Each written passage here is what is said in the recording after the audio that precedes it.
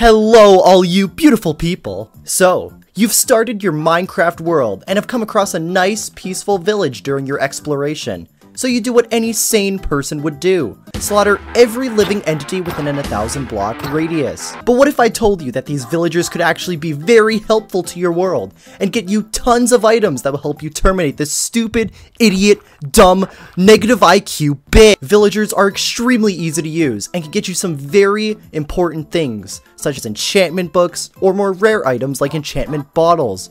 So today, I'm going to tell you all about these cubic Squidwards so you can benefit in the most ethical way possible. Let's do this! Gonna start by talking about some general information. Make sure you bring emeralds when it comes to villagers, as this is the only time you'll ever even use them. Trading with villagers will increase their level, and each time they level up, a new trade will unlock, getting better the higher level you achieve. Believe it or not, these petty bastards can actually gossip about you. So if you go around doing person punching as a sport, the villagers might send the Giga Chad Iron Golem to go teach you a lesson. I didn't punch him that hard, I'm sorry! You can also breed two villagers if there's an empty bed in the village and they have enough food in their inventory. But something about making two people forcefully reproduce does not sit right with me. Now, getting into the more specific stuff, we're gonna talk about villager professions. If you place a certain block beside a villager, they'll go to it and start working the job associated with that block.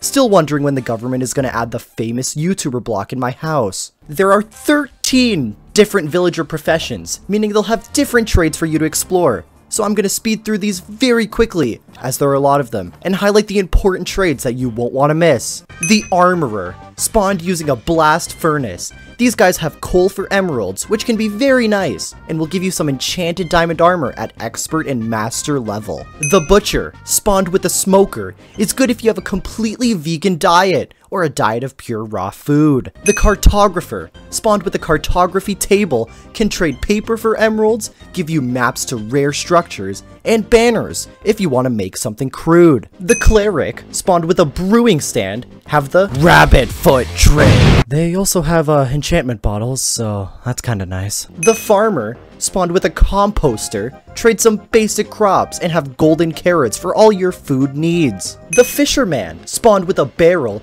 have a decent string for emerald trade, and are probably gonna post their catch on their Instagram page. The Fletcher, spawned with a fletching table, have one of the easiest trades for emeralds, which is for sticks. You can also get tipped arrows, which is insane, unless you can speedrun the Ender Dragon in 9 seconds. The Leather Worker, go away, you're bad. The Mason, you are also bad. The Shepherd, you only have paintings, do you take me for some kind of peasant? The Warden, huh? The Toolsmith and Weaponsmith, spawned with a smithing table and grindstone respectively, can give you some nice enchanted diamond tools that I guarantee you'll only use to siphon the enchantments out of. Now, I have saved the best, most OP trade for last. The Librarian, spawned with a lectern, will be able to give you enchanted books. Yes, any enchanted book.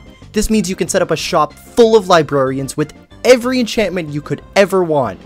But by the time you finish it, humanity probably would have already went extinct. A quick little final tip as well, is if you cure a zombie villager with a weakness potion and gold apple, you'll be able to get a sweet discount on any villager. Or just leave them to their zombie ways, up to you. Well, there you have it. That's all you need to know about villagers in Minecraft 1.19. Remember, if you enjoyed, hit that subscribe button.